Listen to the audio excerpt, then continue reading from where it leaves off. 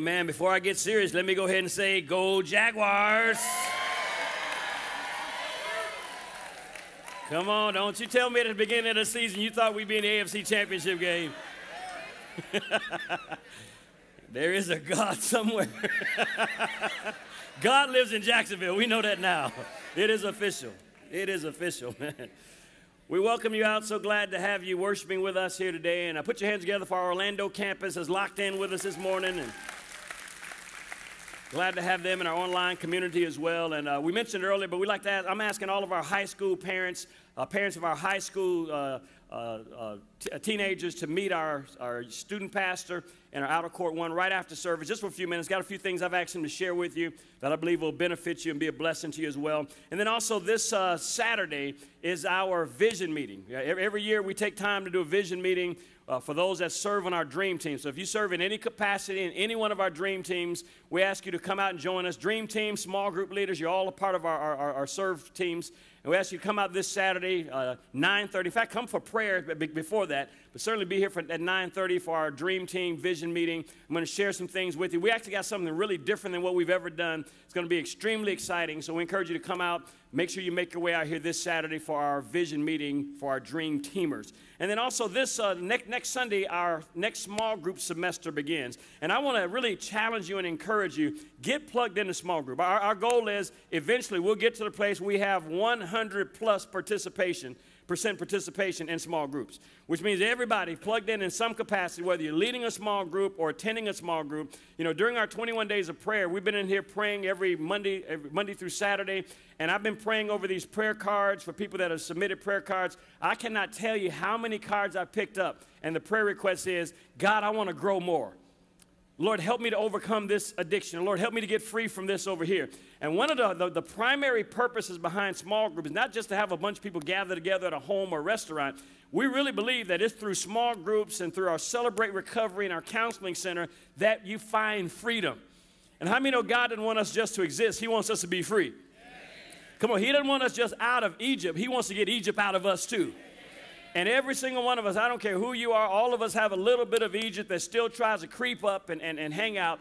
And the best way to get that liberty, get that freedom, is not trying to do it by yourself, and it's not even just through Sunday morning church services. The best way that you find that liberty taking place and kicking into your life is when you get in community, get around some other like-minded believers who can help strengthen and encourage one another. So I want to encourage everybody, make plans this semester to get involved in a small group. And I'm asking a ton of you, if you haven't already made a commitment to lead a small group, take whatever you're doing in your life right now. If you already got a group that meets for breakfast on Tuesdays, or you already got a group that hangs out and plays golf on Saturday, take that and let us help you turn that into your ministry. Turn that into your group where you can use an opportunity to let God use you to minister to the needs of those other people. You'll be amazed to see how God can use you because he's got something special he wants to do through you too. Shout amen, somebody. All right, we are in week number 3 of our series, Dialed In. And my heart for this is that as we get into the thick of this year, that God is going to use this season to help get you with a better Wi-Fi connection. God got some things he wants to download into your spirit, not just once or twice a year. God wants to have you with a solid, 10-bar Wi-Fi connection so that every day of your life you're locked into him, you're dialed in, and able to sense what he's saying. And I want to just tell you that it takes some work, and then it takes some practice to stay locked in and dialed in to the voice of God.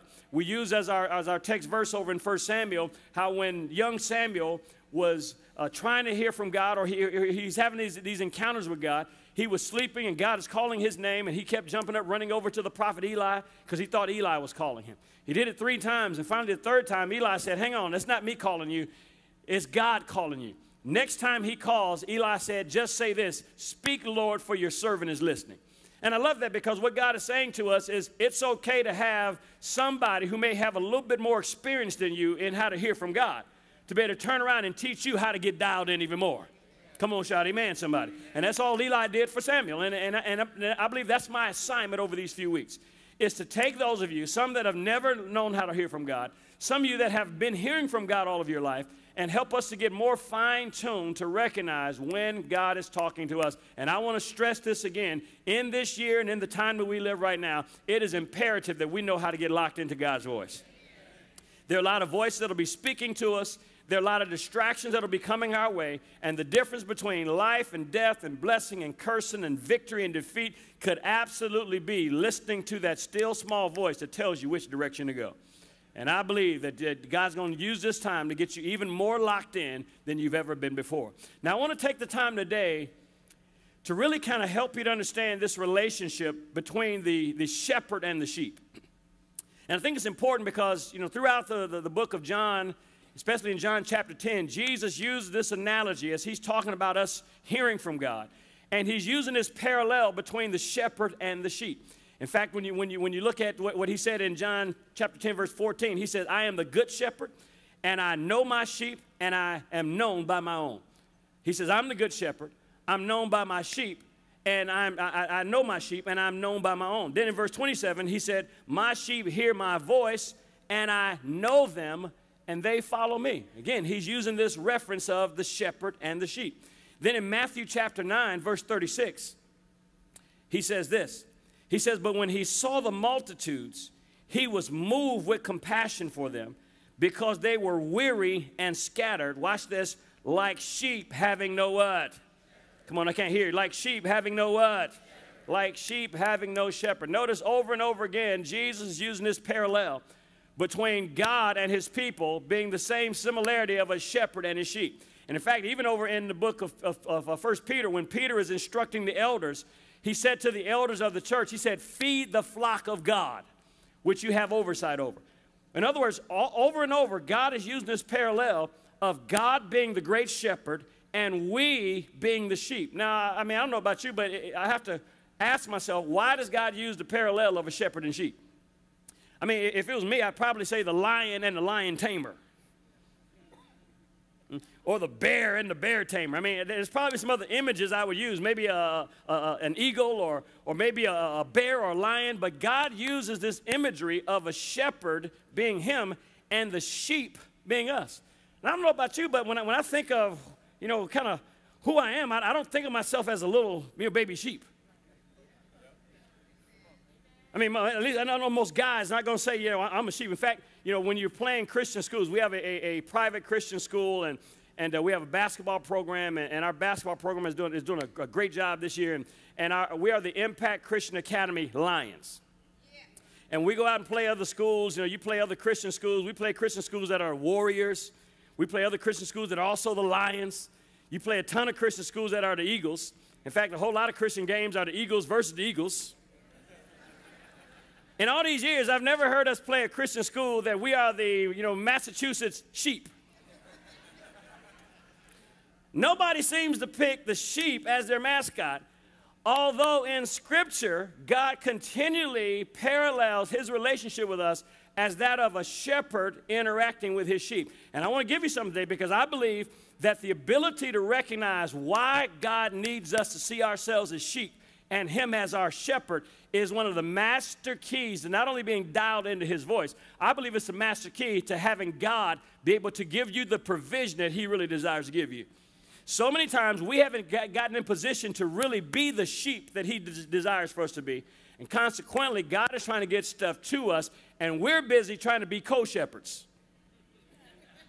Don't shout me down because I'm preaching good. We're busy trying to be co-shepherds, trying to help him figure this out.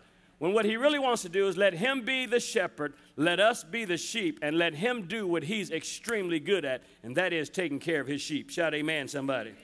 Now, I want to give you this from two vantage points. The first one I want to give you is from the vantage point of the sheep.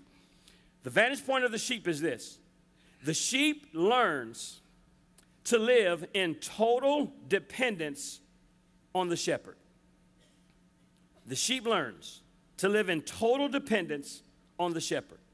He trusts the shepherd for direction, for protection, for provision, and has no backup plan to save himself.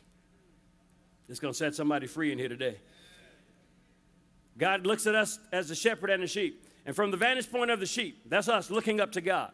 When you look at a shepherd with his sheep out in Palestine or out in Israel, out there in the hill country, one of the things we know about the sheep is that the sheep learns to live in total dependence on the shepherd. The sheep has to trust the shepherd for his direction, his protection, provision, and the sheep has no backup plan whatsoever to save himself. In other words, if the shepherd doesn't come through, the sheep is in trouble. Amen. Turn over to Psalm 62.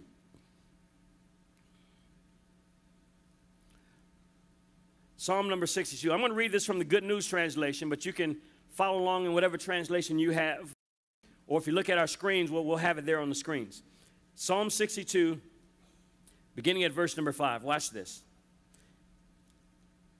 David is writing, and he says, I depend on God alone. I put my hope in him. He alone protects and saves me. He is my defender, and I shall never be defeated. My salvation and my honor depend on God. He is my strong protector. He is my shelter. Now, I want you to listen to this again. David stops and he says, I depend on God alone, which means I'm not depending on my bank account. Come on, I'm not depending on my job as my source. Come on, I'm not depending on my family to make sure they step in and take care of me. David said, I depend on God alone. I put my hope in him. He alone is the one who protects me and saves me. He is my defender, and I shall never be defeated. He's my salvation and my honor. It depends on God. He's my strong protector and my shelter. Then in verse 8 he says, trust in God at all times, my people. Tell God all of your troubles instead of posting it on your social media. I'm sorry, I just added that. It wasn't in the... Come on, I mean, is this what the Bible says? Tell God about all your troubles. Huh? Tell God about all your troubles. You know, God doesn't get weary with you talking about what your issue is. In fact, he knows what the issue is already. And what he's waiting on us to do is to get to the place where we stop looking around for somebody else to tell our troubles to, or somebody else to try to fix our situation, and we become sheep that are totally dependent on our shepherd. Tell him all of your troubles, for he is our refuge. Human beings are like a puff of breath. Great and small alike are worthless. Now, what he's really saying is, if you're depending on human beings, they're like a puff of breath. They're here today and could be gone tomorrow, which means you can't have all your confidence wrapped up in some other human being. I'm preaching better than you're saying amen. How many people end up in trouble because they had all their confidence in this person's going to work this out? This person's got my back. This person said they'll never leave me. Thank God, I believe we ought to have trust in relationships. But one thing I think we've all come to recognize over the course of life, the one person you can really trust in is God Almighty. Come on, somebody. The one person you can anchor in, the one person you can stay solid in, the one person you don't have to have any walls up with is God Almighty. Human beings, he said, are like a puff of breath. Great and small are worthless. Put them on the scales, and they weigh nothing. They are lighter than a mere breath. Don't put your trust in violence. Don't hope to gain anything by robbery. Even if your riches increase, he says, don't even depend on them. He said, even if you get a lot of money that shows up, don't put your trust in that money. Come on, don't put your trust in your 401k plan. Come on, don't put your trust in your 403b plan. Don't put your trust in your bank account or your savings. Even if you got a lot of money sitting in the bank, he said, the attitude we got to have is, as sheep, is we have total dependence on the shepherd. Which means everything about our lives, the only direction we get or the only victory we can expect is victory that comes from God Almighty. Now, how do we get then direction from our shepherd? Because if he is our shepherd and we're supposed to be totally dependent upon him for our subsistence, for our protection, how do we get instructions from him? And I think that's really the big question. I mean, I want to follow God. I want to be obedient to him, but how do I know when he's talking to me? Well, first and foremost, we recognize that the primary way that God speaks to us is through his word. I think that's imperative that we recognize that. The primary way that God speaks to us is through the Bible, which is why we have to spend time in God's word. I like to say it this way, the Bible is the language of God. And the more time we spend in the Bible and studying the Bible, it's two different things. You know, every believer should have some type of Bible reading plan. Where if you're reading through the Bible, and there's a number of them on YouVersion and other places where you can just have scriptures every day that will give you to read through the Bible. So you can read through the Bible in a year. If it takes you more than a year, just keep reading through the Bible. And then we ought to have some times where we take time to study the Bible. You say, if you don't, how do I study the Bible? Get plugged into one of our small groups. We got small groups that are specifically designed to help new believers to get anchored in the faith and will teach you how to study the Bible. But it's important that we have a routine where we're putting the word in our hearts, because the Bible is the language of heaven. And if you want to hear what God is saying, he speaks Bible talk. And I mean, it's not enough to have read the Bible before. You have to stay current with it. I mean, some of you took 4 years of Spanish and you don't know any more than I do. Come on, somebody. Well, it's not enough to have read it or have studied it, have spent some time with it at one time. You got to stay locked in and current with it if you want to be able to make sure that you're locked in and hearing that language when it's being spoken. God speaks the Bible. So the first thing we got to do, if we want to stay locked into the voice of the shepherd, is we got to make sure that we are having a good diet of the Word of God. Because God will never say anything to us that is different than what he's already written in his Word. That's one of the ways you can judge what somebody's telling you. If they're telling you something that the Lord told them, but it is different than what he said in the Word, that's not God. I don't care who they are. I don't care what title they have in front of their name, how many doctorates they have, or how many churches they have, or how many people are in their churches. If I stand up here and tell you something that is different than this Bible, you can love me and still say that is wrong. Because at the end of the day, God is not going to say anything to you or to me that is going to be different than what he wrote in this love letter he gave us years ago. Come on, shout amen, somebody. That's why you ought to treasure this word, put this word in your heart. That's why the Bible says, study to show yourself approved unto God. A workman that doesn't have to be ashamed and can rightly divide the word of truth, which means when I'm hearing something, I can discern if that is God or not based on if it is in line with or violating the word of God. But then beyond that, how do we know when God is talking to us when it's not something that's specifically written in the word? How do I know if I should take this job or that job? How do I know if I should buy this red car or this blue car over here? Should I just go based on what I really want? Or is one of those the will of God? Or maybe neither one of those is the will of God? How do I know how to recognize? Isn't that what the real question becomes? How do I know what God is saying? Because if I can learn how to get locked into his voice and do what he's telling me to do, I'm going to have victory in everything I put my hands to do. Because a good shepherd is going to lead me to pastures of plenty. A good shepherd is going to make sure that I'm protected and provided for. But as the sheep, I've got to be dependent upon him, and I've got to be listening to his voice. So do we hear God's voice speaking to us in an audible voice like you hear me right now? I'll tell you, it's possible to hear God speak to you that way. In my life as a believer, and I've been a pastor now for, it'll be 22 years this year, been in ministry this Wednesday, I believe it'll be? Yeah, this Wednesday will be 25 years from the day I preached my first sermon. This Wednesday, January 24th, will be 25 years, and I preached a sermon in 1993. I was a little, really, really skinny kid. Preached a sermon called Living on the Rock of Obedience from Luke chapter 6. How is it that you call me Lord, Lord, and don't do a thing that I'm telling you to do? Well, 25 years I've been in ministry, and in these 25 years of ministry and the years prior to that being saved, I've only heard God speak in what I believe was an audible voice one time. That was when I was working for General Motors. I was a mechanical engineering student working for General Motors. And I was, at this time, had an assignment up in Flint, Michigan. And so during the week, I lived up in Flint, Michigan, in an apartment up there, working for General Motors as an engineer, helping to design cars up there. But my girlfriend at the time, April, was back home in Detroit. And so on the weekends, I'd drive home to Detroit, stay at my mom's house, and we'd hang out on the weekend. Then on Sunday night or Monday, head back to Flint so I can be there for work. Well, this particular week, I'm heading back early Monday morning, and I'm driving, and I have just learned about praise and worship. And so I'm worshiping God in the car as I'm driving. You ever been worshiping God and just kind of get caught up while you're worshiping? Anyway, I mean, caught up in, your eyes, you got to make sure you keep your eyes on the road, and I'm driving on my way back up to Flint, and I could have sworn I heard somebody in the back seat say, "You are to be a minister."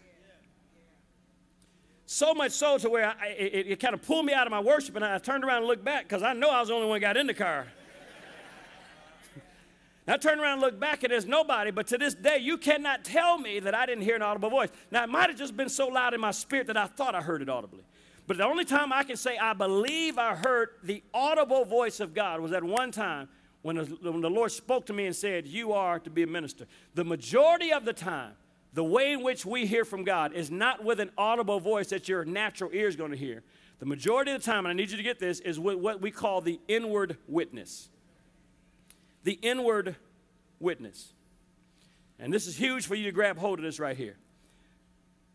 Many Christians erroneously look to outward circumstances instead of the inward witness to give them direction. This is where most believers right here, when they miss it on this point. Because they're looking for something on the outside to tell them, is this the will of God? Kind of like Gideon. Gideon was a warrior. Gideon was a prophet. Gideon was a judge. And God sent the angel of the Lord to Gideon and said to him, you mighty man of valor, I'm getting ready to use you to do some great things. And Gideon pretty much said, well, how do I know this is going to really come to pass? Where are all the miracles that we used to see? And so the angel said to him, Gideon said, I'm going to prepare some food for you. Gideon went in and prepared some meat for the angel, prepared some bread and prepared some soup.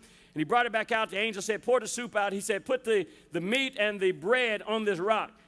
The angel took his staff that he had, touched the rock, and a fire consumed the food. And Gideon then said, okay, now I know this must be an angel of God. But then that wasn't enough, because then God comes behind that and God says to Gideon, okay, I'm getting ready to use you to do a great battle, win a great battle against these Midianites. And Gideon says, well, how do I know you're going to really do this? And so Gideon says, well, bear with me, God. I'm going to put this fleece of wool out on the ground. And tomorrow morning when I wake up, if it's really you talking to me, God, I want there to be dew on the blanket, but no dew on the ground around it. Next morning he gets up. The blanket is soaked with dew. He takes it and wrings it out. You would think that would be enough. He said, all right, I need one more sign, God. Come on, some of you laughing because some of you have been stuck in the same spot right here. I need one more sign, God. I'm going to put the blanket back out tomorrow morning, God. And if it's really you talking to me, I want there to be dew on everything else, but no dew on the blanket. Gets up the next morning, there's dew on all the ground, but there's no dew on top of the blanket. Well, God was patient with Gideon to let Gideon go through that, because Gideon didn't have the Holy Spirit living on the inside of him. God doesn't lead us, come on somebody, God doesn't lead us that way today. I'm preaching better than you saying amen. God doesn't lead us that way, and it's dangerous to get caught up in looking for some external sign. God doesn't lead us, God doesn't allow us to say, well, Lord, if you want me to take this job, then let them offer me 30% more than I'm making right now. They might offer you 40% more. That doesn't mean it's God. They might offer you 10% less than you're making right now, and it might be God. I'm preaching real good. You can't say stuff to God like, well, Lord, if this is the guy you want me to be with, then when I meet his mama, let her have a French and Indian weave and lace fronts and let her eyelashes. You can't give God some external stuff. Well, I don't know where that came from. Whatever we get, it's got to be on the inside. Because now that you are born again, if any man be in Christ, he is a new creation. Old things are passed away, all things became new. Right now on the inside of you, you've got God the Holy Spirit living on the inside of you.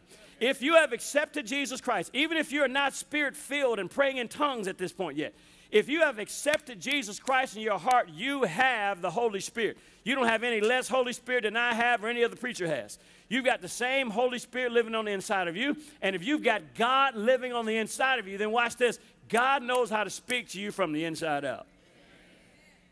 And I think what happens so many times that we get so accustomed to hearing people say, the Lord said to me. And I think it confuses our minds at times about how to really listen to God. We are led by the inward witness, or I want to introduce you to a phrase, inward impressions from God. Inward impressions from God. Listen to this. Many times the phrase, the Lord told me, or the Lord spoke to me, paralyzes people from being able to recognize God's direction, because they are waiting for every communication from God to come in the form of a sentence, a command, or an explicit directive, like one would receive from their earthly parent. Instead, God most often speaks to our spirits, not in words, but in thoughts and impressions. Then our spirits speak to us in words like, I think the Lord wants me to do this or do that. Many times we miss the leading of the Lord by mistaking it for being our own thoughts. Man, that's good stuff right there. So many times we're waiting on the Lord to speak to us, thou art to go and do this. And then we're waiting on him to speak to us in King James language. Thou art to do this or thou art to do that. Well, many times God is speaking to our spirit with thoughts or impressions, And our heart just kind of speaks to us, you know, I think God wants me to do this. I'm really feeling led that I should do that. Remember years ago, man, I was sitting at my computer at home just working. And I just got this sense that go upstairs and pull up Nextel stock. Remember Nextel back in the day? You know, you had a little phone, chirp, chirp. Well, I went upstairs and pulled up Nextel stock, and I think Nextel was trading at that time for $2.30 a share. And I can't say that I had a voice that spoke to me and said, thou art to buy Nextel stock, but I had an impression on the inside. Go and buy some of this stuff. Well, I got busy that day and got busy doing something, didn't do it. Got busy the next day and didn't do it. A few days went by, I think 2 weeks went by, I hadn't done it. I looked back up, and I think it was trading at that time for $5 and something a share. And if you understand how stocks work, if I had just put $10,000 and bought stock that day, I'd have made, you know, extra $10,000. $15,000 in a matter of a couple weeks. I looked up 20, and so then I figured I blew it, I missed it. I looked up 2 years later, that same Nextel stock was trading for $30 and something a share. I've been kicking myself for a long time. Because remember, here's a phrase, something told me.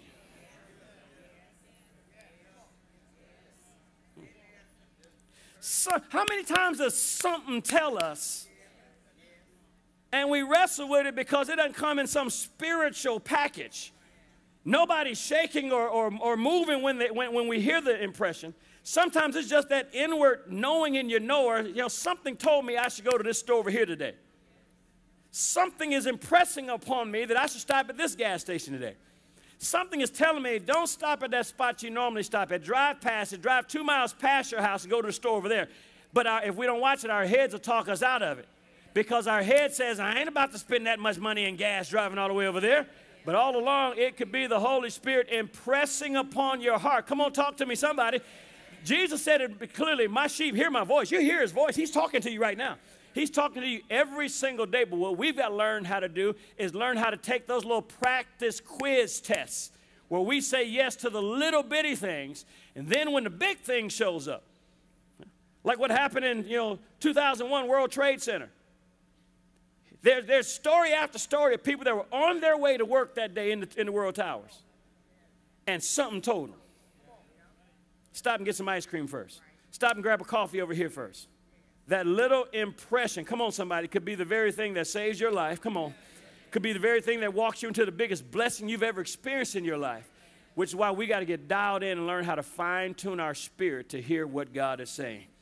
Shout amen, somebody. Turn to 1 Samuel 28.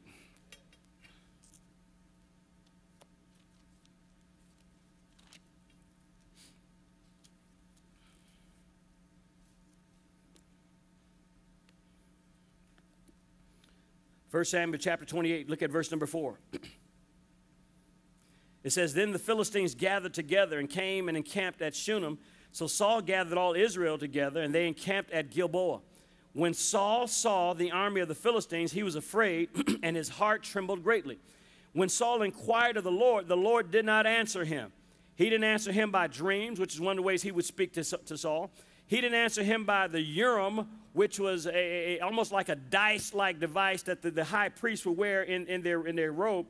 He didn't answer him by the Urim or Thummim, and he didn't answer him by the prophets, which means Saul hadn't gotten to a place where God was done talking to him.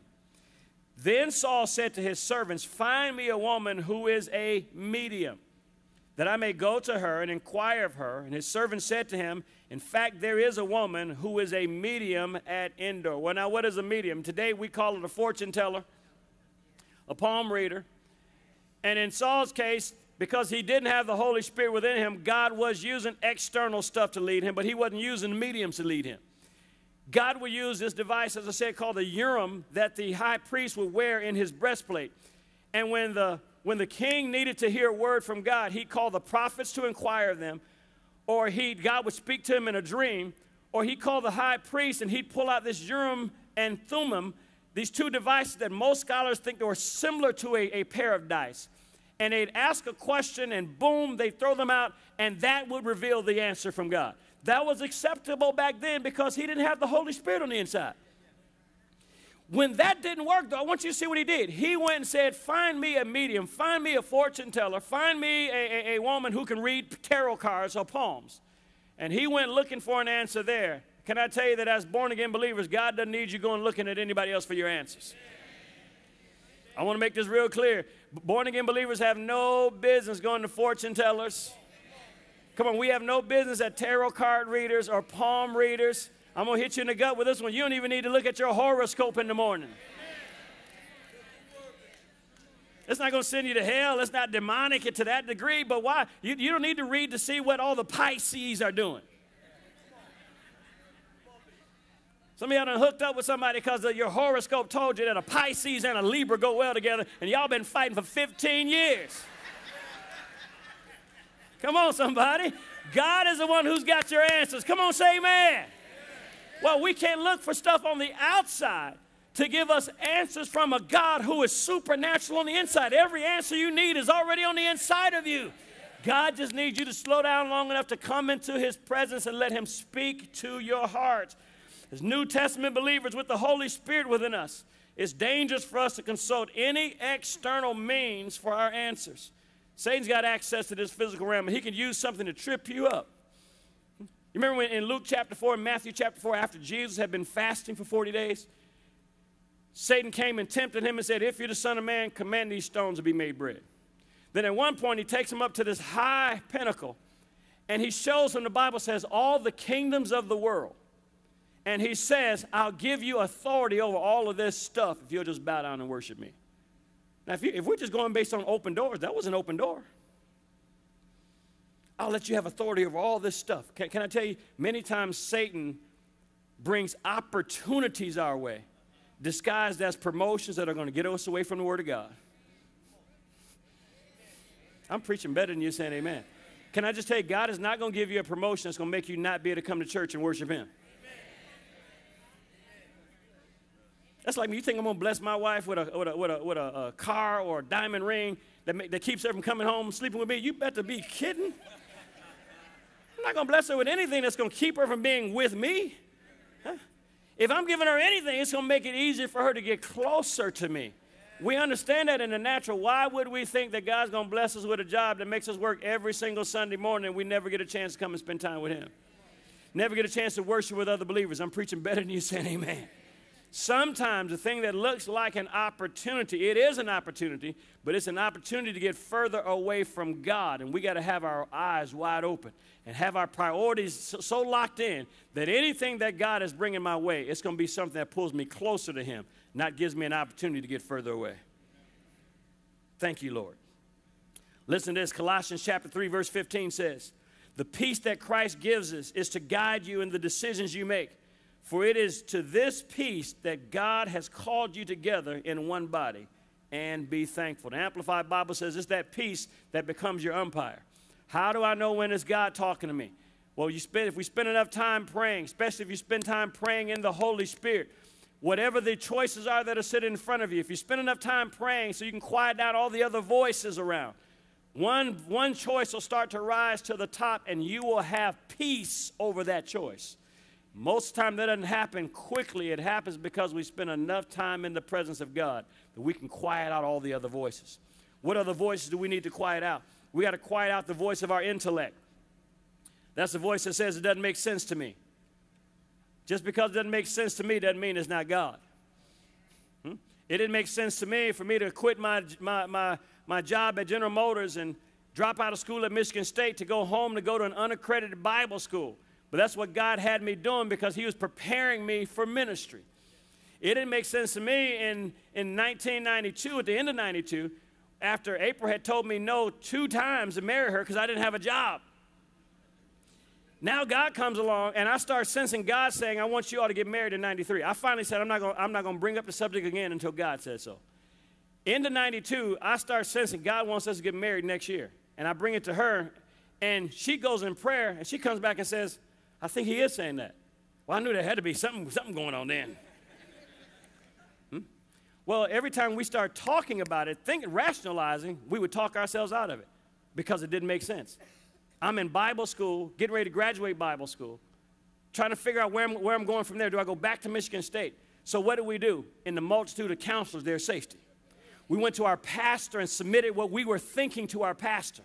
We said, it's not making sense to our head, but it seems like the Lord is talking to us about getting married next year. He said, yep, that's exactly what God is saying. Because when you graduate next year, I'm going to bring you on staff full time as a part of our staff. But God was telling us something to get ready for something coming up next year. There's no way we would have known that unless we were willing to take what we thought we were hearing, get past our intellect, and submit it to some leadership that can give us some wisdom on it. Come on, shout amen, somebody. We got to quiet the voice of our desires. That's the voice that says, I don't really want to do it that way. Just because we don't want to do it doesn't mean it's not God talking to us. There's many things that God will tell us to do that may not be convenient. God is speaking to some of you about being small group leaders, but it's not convenient. It's going to require you to have to stretch yourself or sacrifice some time. Just because it's not convenient doesn't mean it's not God. In fact, say it out loud. Just because it's not convenient. Come on, say it like you mean it. Just because it's not convenient doesn't mean it's not God. God will sometimes require us to do some stuff that we don't feel like doing. We've got to quiet the voice of our feelings. That's the one that just says, I'm just not feeling it. And we've got to quiet the voice of popularity. Just because everybody's doing it doesn't mean it's God. Wide is the road, the Bible says, it leads to death and destruction. There's a lot of folks that find that one. Narrow is the road that leads to life and peace. The Bible says only a few that find it. We got to raise our kids and not get their affirmation from all the people that click like on their little pictures and everything. We got to raise our children. Get your affirmation from God. You're something because God says you are. You're something because your parents are speaking life into you. Raise our children that way so they don't get addicted to having to get affirmation from everybody else, because just because it's popular doesn't mean that it's God. Come on, say amen, somebody. Write this down. The good shepherd accepts total responsibility for the sheep. He leads the sheep into pathways of provision, protection, increase, growth, favor, and blessing. Man, that's good. The good shepherd accepts total responsibility for the sheep. So we have to learn to be totally dependent on him. And then the good shepherd accepts total responsibility for us as a sheep. Our God is the good shepherd, and he knows how to take care of his own. God will provide for us in every single circumstance if we'll learn how to trust him and listen to his voice. That's why the Bible tells us in Psalm number 23, the Lord is my shepherd, I what? Come on, the Lord is my shepherd, I what? Come on, if the Lord is my shepherd, that means I'm not going to be in lack. He's going to take care of me. He makes me lie down in what kind of pastures? He leads me beside what kind of waters? He restores my soul. He leads me in paths of righteousness for his name's sake. Yea, though I walk through the valley of the shadow of death, I will what? For you are with me. Your rod and your staff, they do what? You prepare a table before me where? Right in the presence of my enemies. You anoint my head with oil, and my cup does what? Surely goodness and mercy shall follow me all the days of my life, and I will dwell in the house of the Lord forever. When the Lord is our shepherd, the Bible says we won't end up in lack and want. That's not just money. You won't want for love. The Lord will lead you to friendships you can count on. The Lord will lead you to people that will be loyal to you in your life and support you. The Lord will lead you to relationships where you can flourish and allow you to just be who you are. Come on, say amen, somebody. The Lord will lead you to financial increase. The Lord will lead you into divine health. I'm speaking to somebody in here right now. 21 days of fasting has not been your time just to push your plate to the side, push some sweets to the side, and then dive back in to everything you've been eating when this is up. The reason why the Lord gave us permission for everybody to let him tell you what to give up is because for some of you, he's having you give up some stuff he's not going to let you pick back up. Because the good shepherd, watch this, will lead you around cancer before it shows up. The good shepherd will help you avoid that heart attack because he can see what doctors can't see going on in your arteries. The The good shepherd is the one that'll tell you, I want you to get up and start exercising. You don't have to run a marathon, but I want you to get up and start moving, stirring these waters up. He's not doing it just for weight loss for you to look good and post pictures. He's doing it because he's the good shepherd. He knows what the enemy will try to do. And a good shepherd will make sure his protective nature is that he gets you totally away from the lie that the devil's trying to bring your way. But it happens because we're willing to listen to him. Come on, lift your hands. Thank you, Lord, for being a good shepherd. Come on, thank you, Lord, for helping us to hear. We know your voice. The voice of a stranger we will not follow. We are submitted to you, Lord. Great are you, Lord. Come on, let's thank the Lord for speaking to us right now. Thank you, Lord, for speaking to us about what school to put our children in. Thank you, Lord, for speaking to us about how to handle our money. Thank you for speaking to us about which job to take. It's not about the pay, it's about being where you want us to be, Lord. Come on, we thank you, Father, you're fine-tuning our hearing. We know your voice and the voice of a stranger we will not follow. Oh, thank you, Lord, for speaking to us. Come on, thank the Lord that he is speaking to you. Thank you, Lord, for speaking to us. Thank you, Lord, your voice is clear to us. Thank you, Lord God, we know what to do concerning our marriage. We know what to do concerning our children. We won't let pressure, peer pressure, any of those things, Lord God, push us to a place that you haven't told us to go. We thank you in Jesus' name. Now every head is bowed, every eye is closed in prayer, please. No one's moving or walking. I'm a little bit over my time, so I need you to listen closely right here. If you're here today and you don't know Jesus Christ as your Lord and Savior, here in Jacksonville, there in Orlando, those in our overflow rooms and those online as well, I'm speaking to you as well. If you're listening to me right now and you do not know Jesus Christ as your Lord, well, let me make it even more plain. If you were to walk out of this place today and breathe your last breath, do you know where you'd go? If you cannot say with 100% certainty and clarity that you go to heaven to be with the Lord, let me tell you right now, the Good Shepherd is speaking to you. The Good Shepherd is priming your heart right now, giving you an opportunity right now to recognize, I'm the one talking to you. I'm the one that's trying to save your life. I'm the one that loves you so much that I sent my son to die in your place. So right now, if that's you, you're not saved, you're not 100% sure that you're saved, and today you're ready to give your heart to Jesus Christ. You don't have to be perfect. You don't even have to have everything together in your life.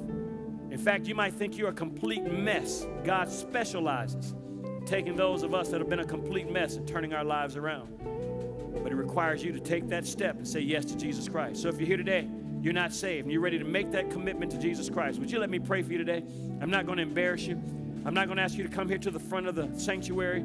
Right there where you're sitting, I want to pray a simple prayer that'll change your life forever if you give me a chance to do so. So if you're here and you say, yes, Pastor, include me in on this prayer, then let me know right now that I'm praying for you by lifting up your hand right there where you're sitting. Come on, lift it up right there where you are. Thank you. See that hand right there? Who else today? Thank you. Another hand right there. Come on, who else? Thank you. Another hand right there. Thank you. Another hand right there. Come on, who else? Who else? Anyone else? Those online. Those in Orlando. Come on, if something on the inside is telling you that you need to get in on this prayer, I just told you who that is. That's the Holy Spirit. The devil's not going to tell you to raise your hand right now. Thank you. See that hand? He's going to tell you all the reasons why you shouldn't raise your hand. That's the Holy Spirit speaking to you. Thank you. See that hand right there? Go ahead and just say yes to him and shoot your hand up before you have a chance to talk yourself out of it. Thank you. See that hand there in the back? Who else today? Thank you. Another hand right there. Thank you. Another hand right there. Come on, anyone else? Thank you, ma'am. Another hand there. It's beautiful, beautiful, beautiful. I want to ask every one of you that raised your hand for prayer to pray this prayer out loud with me. The rest of the believers in here, go ahead and begin praying softly right there at your seat. Every one of you that raised your hand for prayer, pray this prayer just loud enough for you and God to hear. God's going to change your life right there where you're sitting. Say this out loud. Say, dear God in heaven, I believe with all of my heart that Jesus is your son. I believe he died for me. He paid the price for my sin. I believe you raised him from the dead. He's alive right now. So I'm asking you, Jesus, to come into my heart now. Save me now. I turn my back on the ways of the world. And I choose today to follow you, Jesus, with all of my heart. And according to the Bible, I am right now born again. Amen. Go ahead and put your hands together. Help us celebrate with these men and women. Come on, help us celebrate with these men and women. Praise God. want to say congratulations to each of you that raised your hand and prayed that prayer along with me. For those of you in the auditorium here, there's a card. We mentioned it earlier. It's in the seat pocket right there in front of you. We call it a connection card. Looks like this. If you raised your hand and prayed that prayer along with us today, would you fill that card out for us? It's just got some basic information. We're not going to call or harass you. We want to send you a letter just to give you some next steps. You made the most important decision you could ever make in life. Now we want to give you some next steps so that you know what to do now that you made this most important decision. If you're online, watching us online, there's a little button right there on your screen. You can click as well to be able to complete one of these digitally, and we'll be glad to send you that information out as well. One of the first things I want to encourage you to do is get plugged into a good church right away. If you believe this is the right one, you can get plugged in here at Impact Church. We have growth track classes today. See one of our ushers. They'll be glad to give you information about that. And then get baptized as soon as you can. All of our baptism happens on the first Sunday of the month after each of our services, and we would love to baptize you at the first Sunday in the month of February. One more time, put your hands together and congratulate these men and women.